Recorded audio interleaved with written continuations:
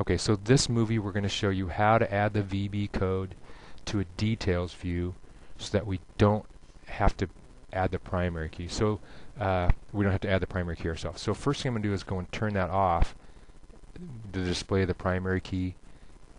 So I'll go in here to edit fields.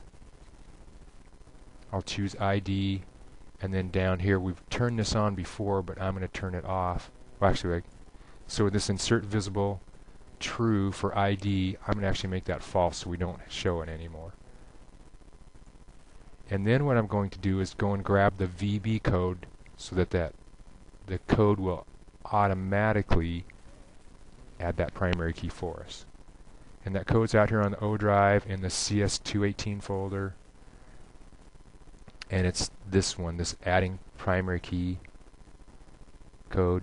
If you just double click, it'll open that up in Visual Web Developer.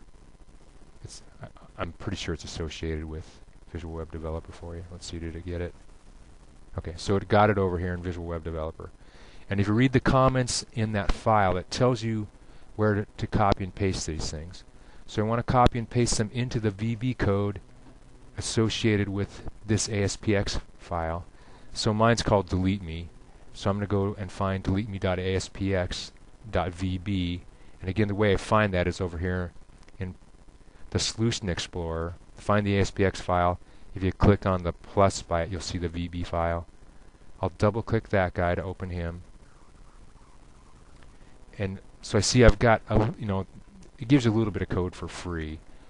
But now I want to copy and paste from this file and put things in the right places. And again, it tells you that this one has to go at the start of the file before the partial class statement. So I'll copy this, come over here before the partial class statement, paste that in.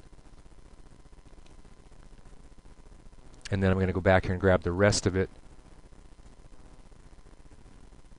I'll come and copy this. And again, it kind of tells you up here, hey, this needs to go between the inherit and the end class statements in this file. So when I come over here to paste it, so between this inherit and between this end class, I'm going to paste it in here. Okay. So now I have the code over here. I have to modify a couple things. The first one is up here where it says which database are you pointing at. And I can go and look at my database explorer. So the first thing here is what's the name of your database file. So I really don't need to change this since I changed it yesterday, but it's classes.mdb. And then the next thing is which table do we want to point at inside there. So I'll open this up and look at my tables if I can't remember the table name, but in this case mine's instructors.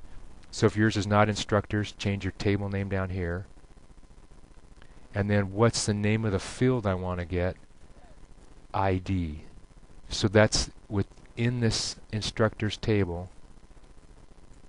Which field do I want to get? It's not case sensitive apparently. I could change this to get the ID field. So if you called your primary key something other than ID, then change this one to match that. So that gets me to the right database, the right table, and the right field to make the query. And what this code does again, it goes out, queries the database, and says, hey, what's the highest ID that you have in there? Then the code adds 1 to that, then adds that to the insert statement. So when we try to insert a new record, it says, when you insert this new record, I want to use this new ID, which is 1 plus whatever the maximum was before. This would be 1 higher. You don't have to change any of this code. This is again where we pretty much add 1. Where we make the query, we add 1 to the existing number, which we do right here. One other thing you might have to change is in your access data source. If yours is not called access data source 1, if it's access data source 2, or if you change to say instructor data source, something like that, make that match. Most of the time we're not changing that access data source name, so just leave it alone. So after we have this, save the code. Now when you run it,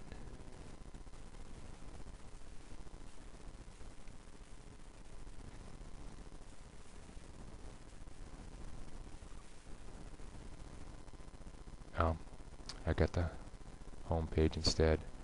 I want to. You notice I tried to run this file, the VB file. Your website's set up to say if you run a file that can't run, it's going to run the default file.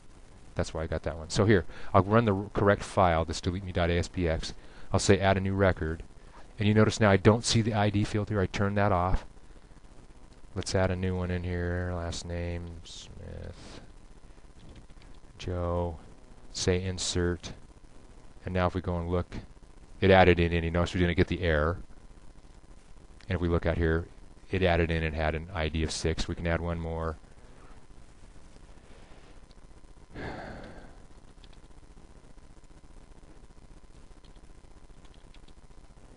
Say insert, and if we go and look at that new one, it incremented it for us. So again, if you don't want to have to worry about that, you can add this code. If you don't want to add the code, then what you need to do again is go back here, talk to Rob, do the edit fields, choose the ID field, insert visible, set that to true, and then when you have to keep track of what the maximum is yourself and add 1 to it every time you add a new record. So it's up to you, one or the other, but you got to handle that some way. Otherwise, Access is going to throw an error every time you try to add a new record.